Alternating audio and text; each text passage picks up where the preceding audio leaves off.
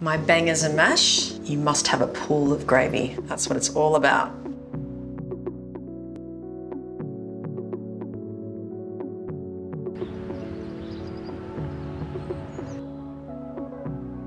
Bangers and mash, it's such a British classic, but it's loved all around the world and especially at Marley Spoon. It's been a long time favourite. What about a meaty dish complete with beefy onion gravy, but without the meat?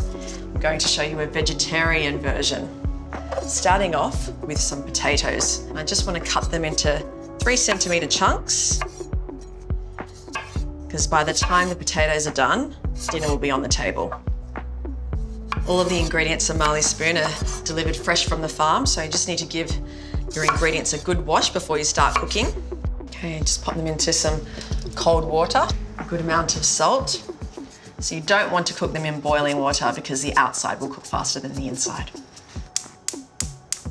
Step 2 is to prepare some of the other ingredients, starting with an onion. I'm going to make a really nice beefy onion gravy. Thinly slice the onion. And all of the stock cubes that we use at Marley Spoon are actually vegan. Some beef stock cubes into a jug. Just crumble them in and add some boiling water. Okay, so I always like to add some green, especially in this dish.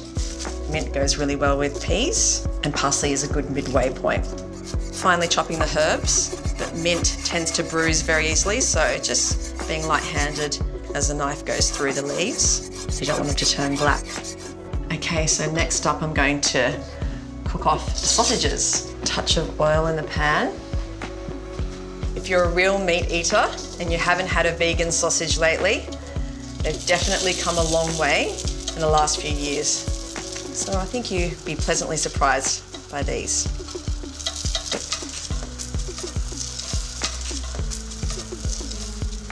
Okay, these are ready to come out now. So I'm just going to keep these in a warm oven while I cook the gravy. Potatoes are looking good, almost ready, so I'll throw in the peas. Just need about 3 minutes. Just let them pan steam for a moment to get rid of any of the excess water. Add some butter and a touch of milk. Grab the masher. Give it a good mash. You can also make this dish vegan by leaving out the butter and using oil instead, and then using a plant-based milk. I love a little pop of peas in this mash. Good season with salt. So I'm just going to keep this warm while we cook the gravy. So the rest of the butter into the pan, and then the onion. Just going to get it going for a couple of minutes. And I'm just going to add a touch of sugar, which will help the onions to caramelise. I'm not seasoning with salt here because the beef stock has enough in it already.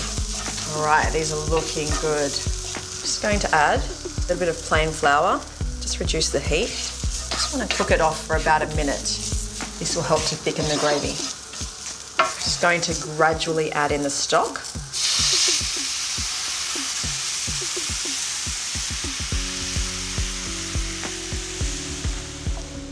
Now for some Dijon mustard. You can use any mustard you have in the fridge. A hot English mustard would be nice in this. Just want to let that simmer away for about 3 minutes. And then I can get ready to serve up. Okay, so this is pretty much ready. I'm just going to stir through most of the herbs, saving some to garnish.